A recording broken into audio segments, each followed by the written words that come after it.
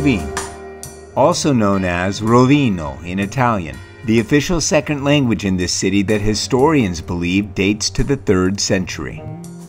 Part of the Kingdom of Italy until 1947, its Italian roots go back to the Roman and Venetian empires. In other words, there's a lot of history in this town. It's a small city that grew up around a fishing village with a ton of beautiful coastline around it to explore, turning it into a popular place for people to escape the scorching summer heat of Zagreb. We checked into our digs, a very old 4th floor walk-up with views of the narrow street below. I am told that that is an original head of Garibaldi there.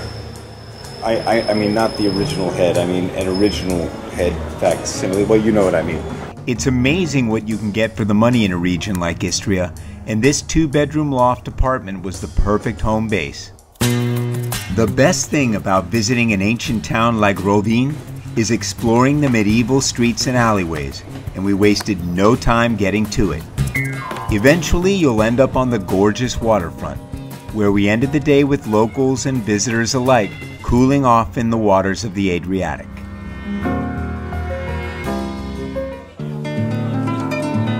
Istria is a region known for agriculture and famous as one of the richest producers of foodie's gold, the truffle. And that's the focus at the farmers market here. There's a great farmers market here at the waterfront, and it's very close to Motovun, which is kind of the center of truffle activity in Istria. I sampled some truffle tapenade. Oh my God, that is so good. All that agriculture means one thing: great food. And we planned something special for our evening, a romantic boat ride with a view of the old town from the water. We were serenaded by a guitarist crooning classic folk songs as the sun went down. It was admittedly a little on the touristy side for our taste. But hey, what's wrong with a little cheese in our diet? The experience culminated with a festive dinner party in an ancient canova, where we were treated to music and seafood served in traditional Istrian style. Now you're talking. Some shrimp risotto. All in all, it was a fantastic evening. A huge draw for us here was that Rovinj is surrounded by great beaches, and we jumped at the opportunity to explore the Dalmatian coastline on foot. The beaches near town have fantastic facilities, perfect for families and couples looking to relax and have everything you need right there. But for the more intrepid traveler, there are more secluded and pristine beaches further along the trail. That's where we were headed.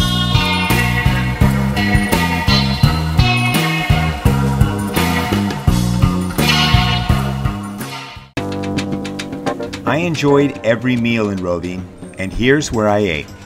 We'd start the day with an early morning run for turnovers at Il Fornaio Bakery. And the earlier the better. Still warm out of the oven. Perfect. Following that, we'd head over to hands down the best coffee shop in town, Cafe Augusto. It's hidden in a warren of twisting alleyways, so a GPS may be helpful. If you're persistent and use Google Maps, you will find it. The coffee drinks here are perfection, the sandwiches delicious, and the vibe artsy and relaxed. If street food's your thing, there's good pizza and kebab to be had. I grabbed one at Doner Kebab, right on the main drag. Look at that. That is Doner chicken kebab. It seemed I'd bitten off a little more than I could chew. Almost. Passes the taste test. Perfect food for the perfect night. Doner kebab, baby. If you're looking for a great meal that won't blow your budget, try the Fish House, where we enjoyed a great meal and had enough left over for gelato after. These meals together, the two of us, was 20 bucks, including tip and everything. That is a pretty good pricing for what we're getting here. It's gonna be good. No stay in Rovinj is complete without experiencing daybreak at St. Euphemia's Church. It dates to the late 1600s, and it's easy to slip into what I call the traveler's time machine and feel like you're walking in the shoes of someone who may have passed through here 300 years ago. Rovinj is a town with all the atmosphere, fun, and chill vibe that any traveler could ask for.